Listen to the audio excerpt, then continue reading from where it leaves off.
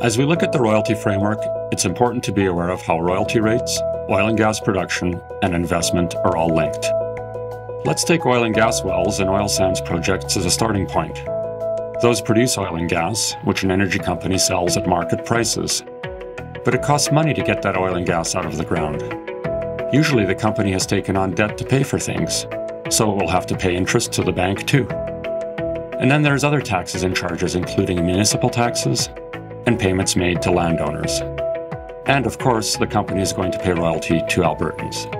All those operating costs, charges, and fees are taken out of the total value, and whatever's left is the cash flow the company has left to work with. It can take some of that cash and pay dividends to its shareholders, which could include your pension plan. The company might pay off some debt.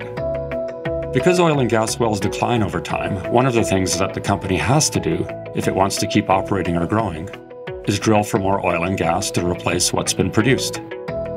So companies will undertake capital investment each year to explore and produce more oil, gas, and oil sands. Ideally, companies will invest that capital back in Alberta, because that translates into lots of jobs and money for Alberta families. As a result of that investment in drilling, more oil and gas is produced, and the cycle starts all over again. But instead of investing here in Alberta, a company can choose to take its investment elsewhere. And this is where issues like royalty rates and other policies come in. If royalty rates are too high, then a company might take the money it earned from Alberta's resources and reinvest it back in another place that offers lower rates and better opportunity.